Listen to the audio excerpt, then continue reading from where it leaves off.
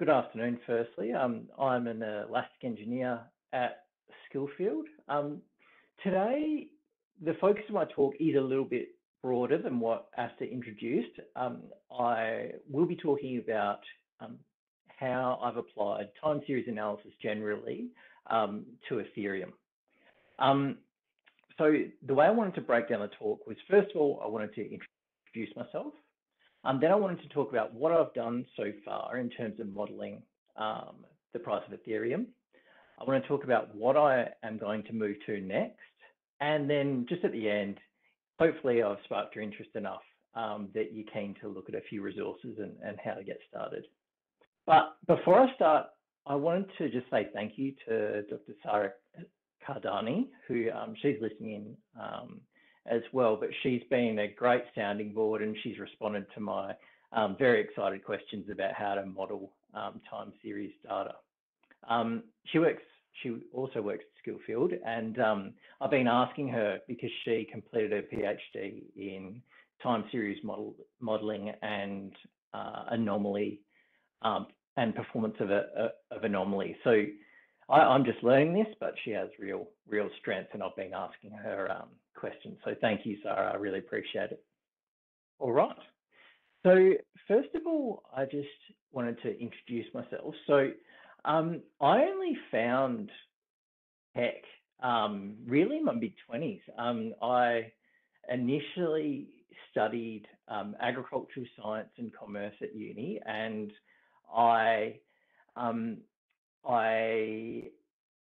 actually had a job after I left uni. I had a job where I was selling agricultural chemicals, and there were just so many things around me that I thought could be automated. Like every Friday, I'd have to create like a SAP export and transform it, and I just knew that you could automate it, but I didn't really know how, so I started learning Python and went from there. Also, before I found tech, I worked at a Garbo, like a garbage man, running behind trucks while at uni. And I think these kind of broader experiences is why I'm more interested in application of technology than like, I don't know, trying to create the 0.0005% better model. I just see such gaps between cutting edge tech and what's applied and how hard that is. And so, yeah, that's why I love Python. And also I love things like the Pandas Python library, because it allows you to quickly take things that people do in Excel and automate them. Also, yeah, I love libraries like Selenium as well. Selenium is used for testing, like traditionally it's used for testing code, but you can use it to automate any clicks or anything really you do on a browser. You can use Selenium to automate. So yeah, another example of application. My love of application also recently has guided me to just be really interested in DevOps. For anyone not aware, DevOps is really the idea of reducing barriers between groups of developers and operations in an organization. And the way you go about that is by taking advantage of automation to do things like automate the process between building and releasing code.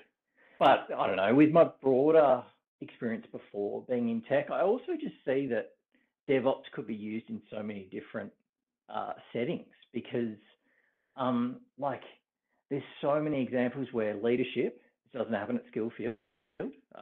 Moz is great, but there are so many examples in previous organisation where the leadership have an idea and then they want to implement it, and people on the ground just kind of know that it won't work. And I just see DevOps as a way to get through that barrier. So if I've interested you at all, I would strongly recommend, and you're interested in learning about what DevOps is, I'd strongly recommend you have a look at these two books written by Gene Kim. They just introduce the concepts of DevOps in a fictional context, which is really interesting. All right. But now on to the time series analysis. So as a definition, and this is a nice definition from the ABS, they've defined time series analysis as a collection of observations of well-defined data items obtained through repeated measurements over time. In general speak, I could say that it is just repeated measurements and the unique and related to time. So the example I'm using is Ethereum. So for every second, there is data coming in about the price of Ethereum and related to 1 second compared to the next. And you can break down time series analysis into things like long-term trends.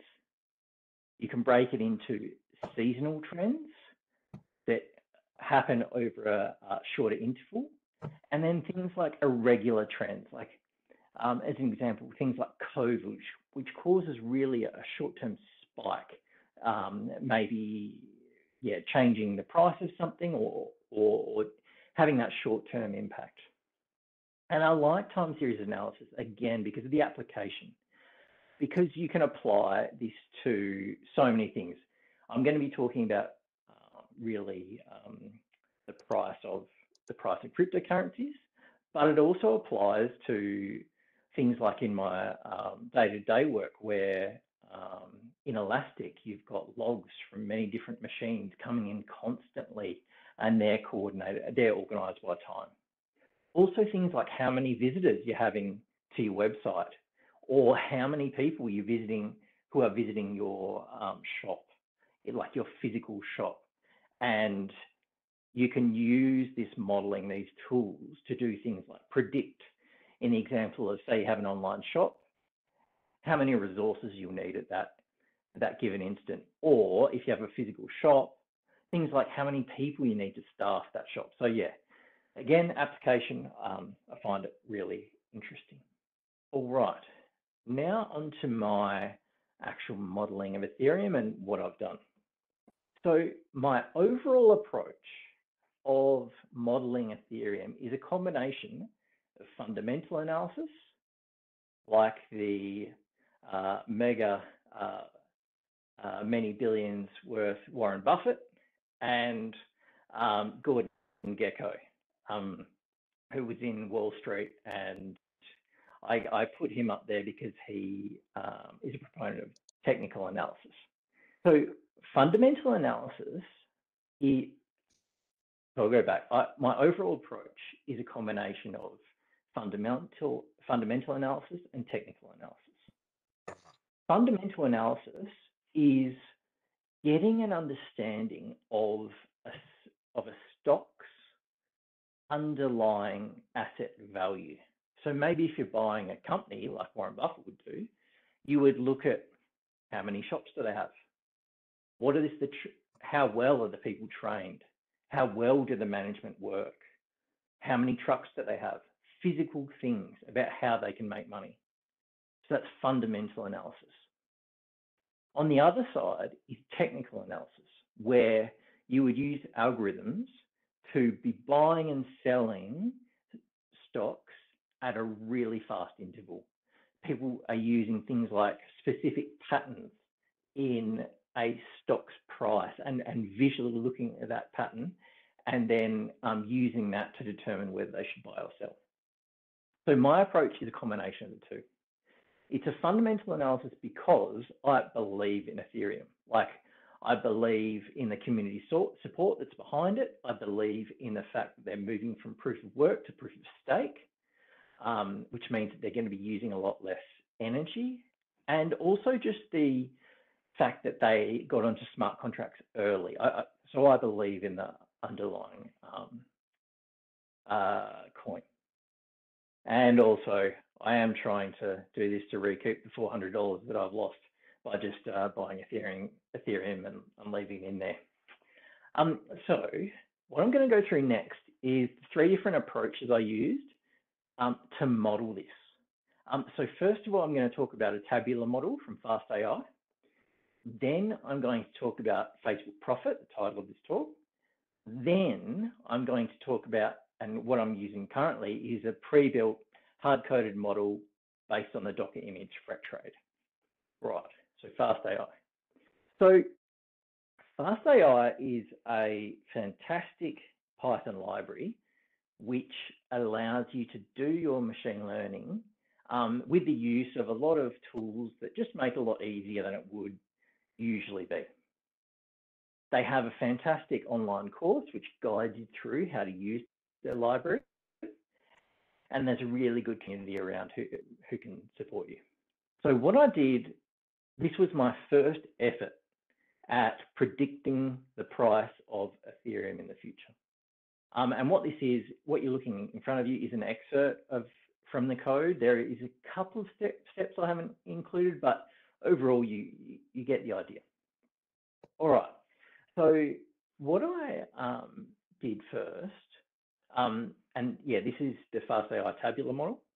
What I did first was I pulled in, I downloaded 2 years of Ethereum data. So I grabbed frequency of each day, and so for each day was one row of data, and it told me the high price for the stock, the highest price that Ethereum got to on that day, the lowest price it got to on that day, the closing price, and the volume and the opening, if I didn't mention that. And so I had that line.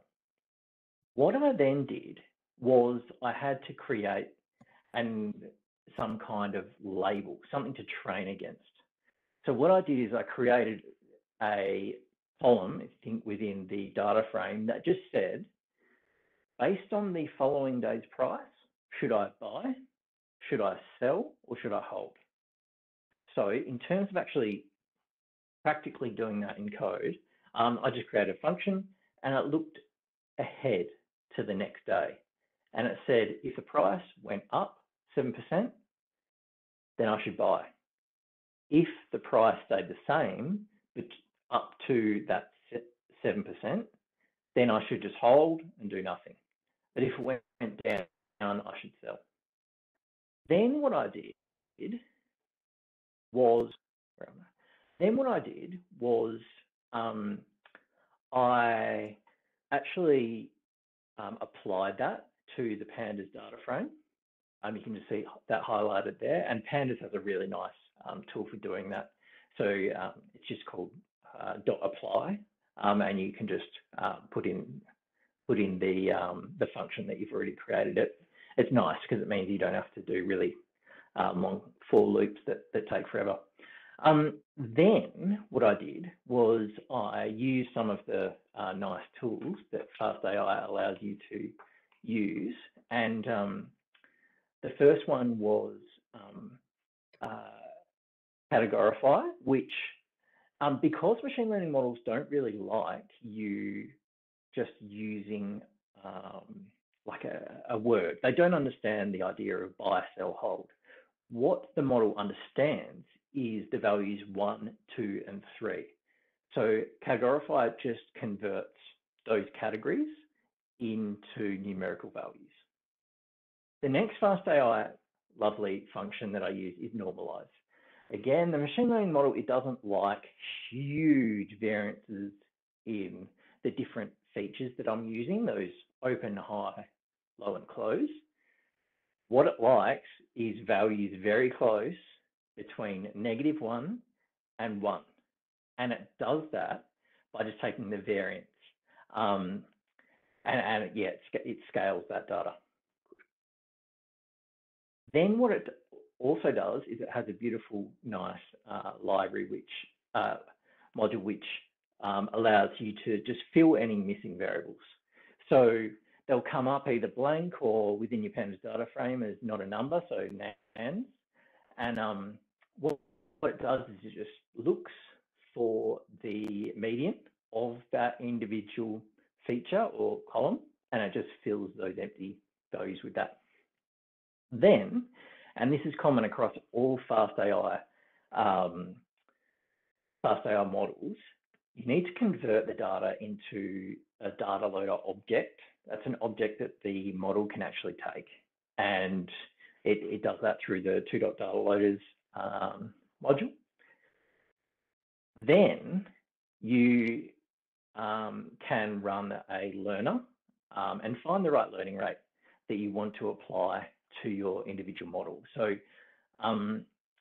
Fast AI, they really push the idea of like cutting your data down into small pieces and quick iterations, I suppose, similar to the DevOps principles. So this is from 1 to 10,000 rows, and then you're just trying to find where you've got the least loss, and then you train upon that. And then you can just export it. All right, so that's what I did. But I just kept getting, I only got about 50, the best I could get was 50.3 accuracy. And if you can work out what I've done wrong, then well done, because it took me about a week to work out why this was failing just over and over and over. And it was because it didn't actually take into account time at all. All this model did was it looked row by row, and it looked at those open, high, low, close values, and then just tried to predict buy, sell, hold on that. It was only looking at the individual row. So really it was just barely better than a guess, really. So from that point, I realized that wasn't good enough. So I went searching for another option. The next option I tried was using the Facebook Profit Library, and this is fantastic because it's very simple to use. It's nice and it's lovely. All it wants is it wants two features. The first feature is the timestamp, and the second feature is just the variable that you're trying to model. So in this example of Ethereum, it just wants one feature, which is the time and the price of Ethereum. And as I'll show you, after you've gone through this, it creates beautiful interpretations of the trends and any like weekly anomalies, and visualizes it for you. So in terms of code, what you're looking at here, and I'm sorry, this is just an example from the docs of Facebook Profit. I did use this, but I struggled to find my actual code that I used. So what you do with Facebook Profit, if you'd like to use it for any of your data, is you just import the data, and you just need to make sure that the time series is labeled by capital DS, and the dependent variable is labeled by a Y. So in my price, in my example of Ethereum, the price is labeled by Y. So that's just reading in a CSV that you download. Then you instantiate the profit object and call fit based on your dependent data. Then you create a data frame a year in advance, or however long you'd like to be in advance. And this is just for the model to populate. You're just giving it something for it to populate in the future. Then it takes your model and then fills in that data frame. And so in terms of the last step I've got in the code, you create a nice plot, and I think this is one of the strengths of, as well as the simplicity, but that you get these nice visualizations of what's happening in the data. So this is, again, and I'm sorry, it's from the docs, but it visualizes what you get. So what you're seeing in the black dots is the real world observations. And what you're seeing in the blue is you're seeing that the prediction of the model. So it has actually gone through and predicted in the past as well as the future. And you can see there's anomalies in there definitely, but it does give you a trend. And so it gives you this overall graph, but it also gives you this nice like long-term trend.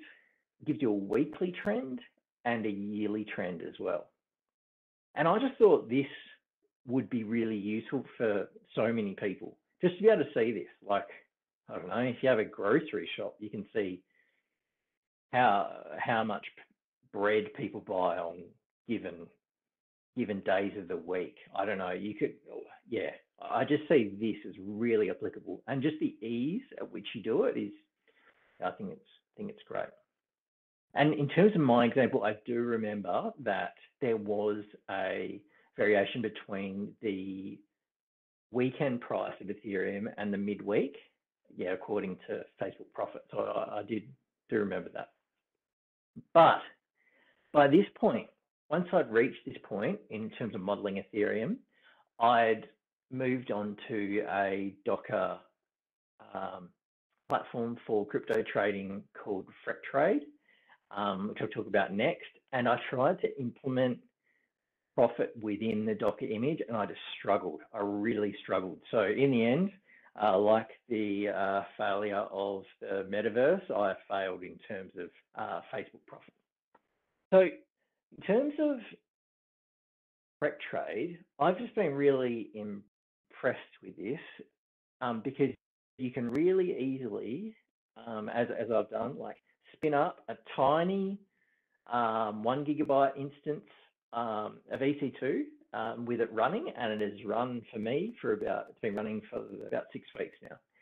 So what FretTrade is it's a full platform just based around cryptocurrencies. So it allows you to either take someone else's strategy, which is, to be honest, what I've got running right now, or you can customize your own strategy, either just hard-coded based on all the indicators, a lot of indicators, RSSI, all the different moving averages, or things like golden cross.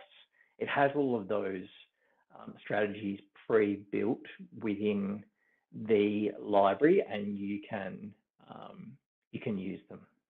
And once you have created your own strategy, it has a really nice CLI for backtesting. So backtesting in finance is the idea of once you've created your hypothesis and you've written an algorithm about how you want to be trading constantly. Backtesting looks in the past, and it applies your strategy at every single interval that you'd like. So say every day you wanted to look and see if the price was going up, and you'd sell when it's going up and you'd buy when it's going down. And it'd just look every day for if that was happening, and then execute it. So the actual platform, it has a really nice web interface as well as the CLI, and so this is an example of one of the screens. This is the home screen that you get. This is actually a nice photo because there's been a lot of depression in the price of Ethereum lately, so I'm really happy that I took this photo, took this snapshot when I did present. And also just in terms of where I'm practically at, in terms of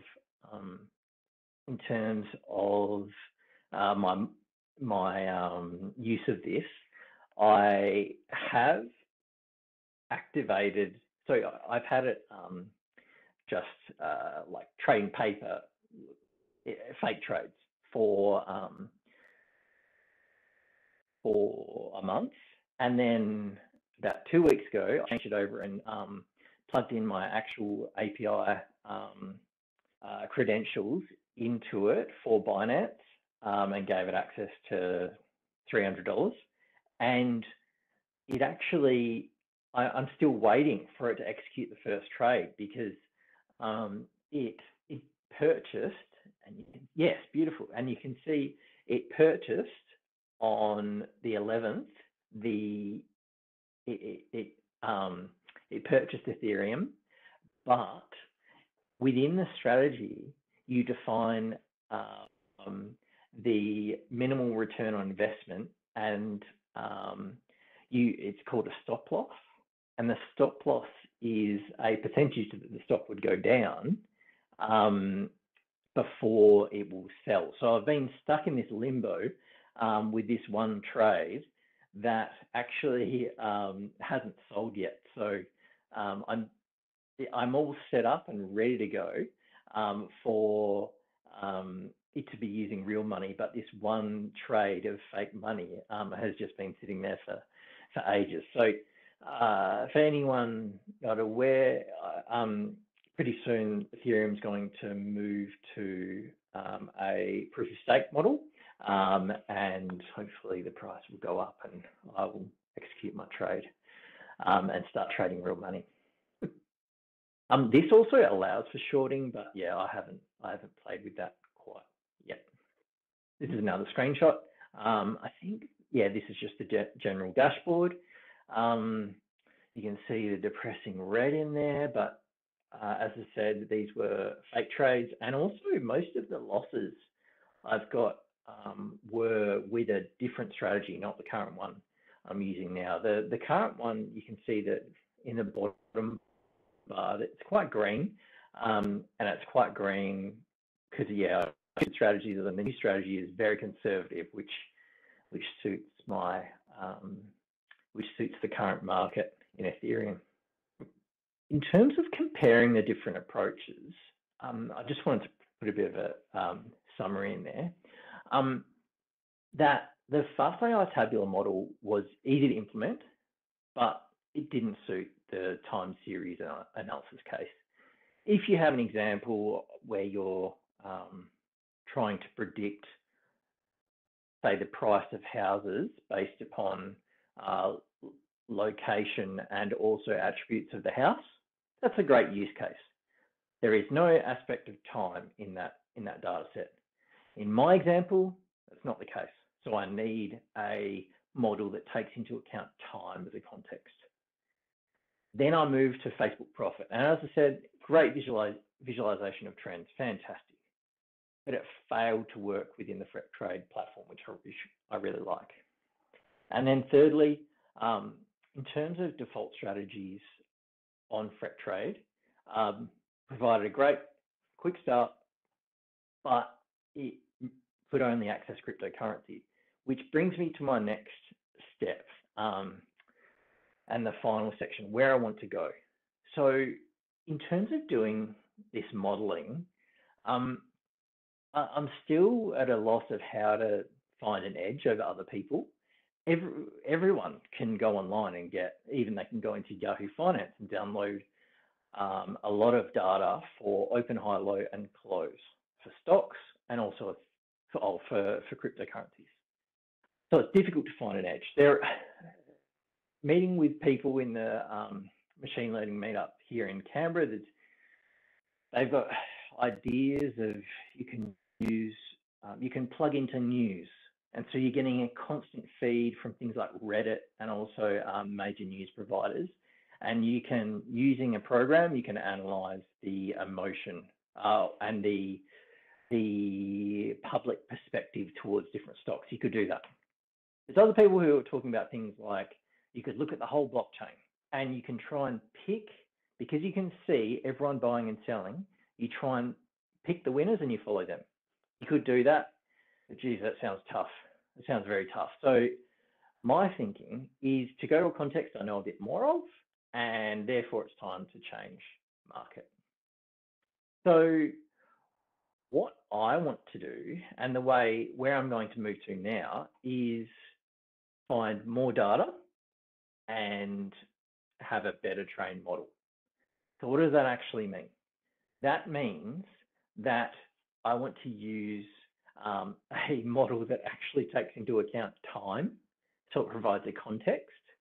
And what I'm looking to now is the Fast AI time series AI library, because also it's built upon the Pandas data frame, which I really like working with. And again, Fast AI has a good community and good support that can help me achieve this. In terms of the context that I want to apply this analysis to, I'm thinking of commodities, and specifically things like wheat, barley, canola, and maybe sugar. Just to take advantage, my initial experience was in agriculture and really broadacre agriculture. So kind of it allows me to combine a few things that I'm really interested in. In terms of saying I want something with more data, the Bureau of Meteorology does release constant weather data, and I have accessed that in the past through Willy Weather. So I can hit an API and be getting weather data from all of the airports around Australia, even tiny little airports. They release that weather data. Why is that important? It's important because any plant is existing in a range of weather conditions. How cold has it been through the coldest mornings in winter? How much rain has there been through the season, which is the major driver of yield at the end of the season. And overall, what I'm going to be trying to do is not just determine the overall price of wheat. All my aim, what I'd like to do in the future is I just want to try and predict the difference between the world price of, say, wheat and the Australian price.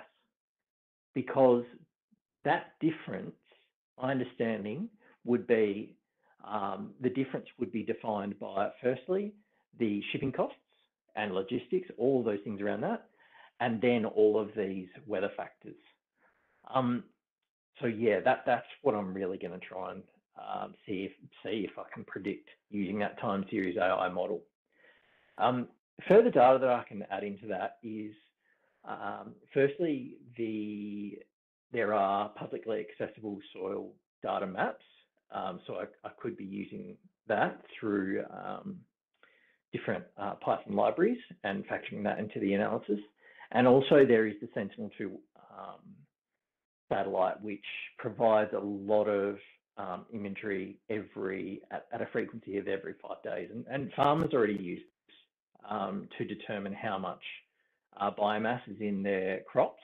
But yeah, I'd like to see if I can factor that into a model somehow. And this is, yeah, farmers are trading. So there is an active market as well. So that is my future plan. All right, on to my last section. Hopefully I've interested you somewhat in time series analysis. And if you're interested in this, the first course that I really took to get my head around cleaning data and also visualizing data and machine learning is Jose Portilla has made a Udemy course called Python for Data Science and Machine Learning Bootcamp. He's so good. He's fantastic. It's like a teacher I'd love to have. Just patient and slowly talks through things. And you can just speed through if it's too slow. Again, I've spoken about Fast AI already, but I'd strongly suggest listening or watching that course, just especially the first one, just as an introduction. Jeremy Howard, who he's the major speaker in Fast AI. He's now in Queensland as well, and their 2022 course has just been released, and it's on YouTube. And finally, I've just started this book, Time Series Forecasting in Python, and this looks good. It starts with things like just moving average.